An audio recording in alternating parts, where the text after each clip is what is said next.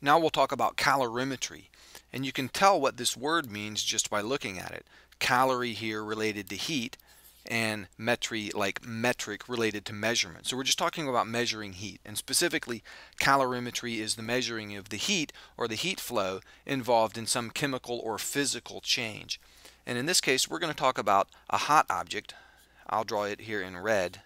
A hot object placed next to a cold object. And so they're touching each other. So the edge of the hot object is there and the cold object is there.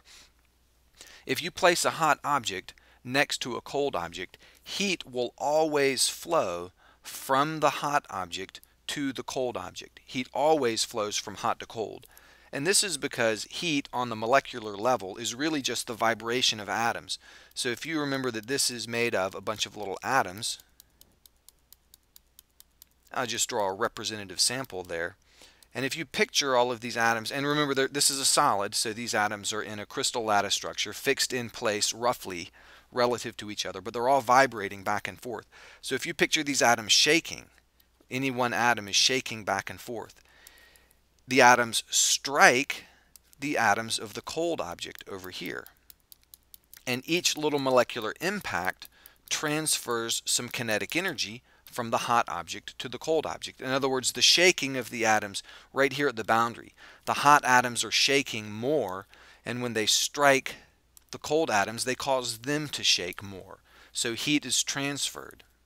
And that transfer propagates on through the cold object as these atoms over here on the section of the cold object that's in contact with the hot, as they start to shake more, they shake the atoms next to them, and those atoms bang into and shake the atoms next to them. And the rate at which the heat flows into this material and flows through this material depends on the thermal conductivity of that material. The point here is that the heat flows from hot to cold, and the means by which it flows is the atoms hitting each other. Now, with that in mind, here's an important point about conservation of energy. Suppose that this is our system, this hot object and the cold object. And by the system, we mean that those are the things we're considering, and we're not considering any outside influences. So if the system is insulated, so imagine this is wrapped up in some material, and we're going to assume that it's perfectly insulated so that no heat from the outside leaks into the system, and no heat from the inside leaks out. The only heat transfer that's taking place is from the hot object to the cold object. In this case, the law of conservation of energy applies. Well, the law of conservation of energy always applies, but it applies in this way. The heat lost by the hot object equals the heat gained by the cold object. And conceptually, that's very important to understand.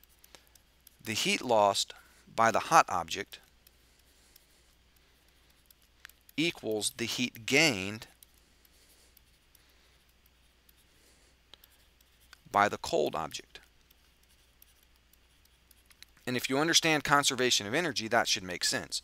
No heat is created, no energy is created or destroyed.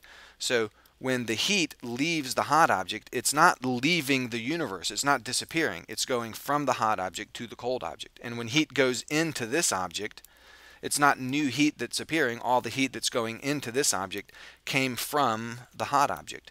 So all the heat lost by the hot object has to exactly equal the heat gained by the cold object.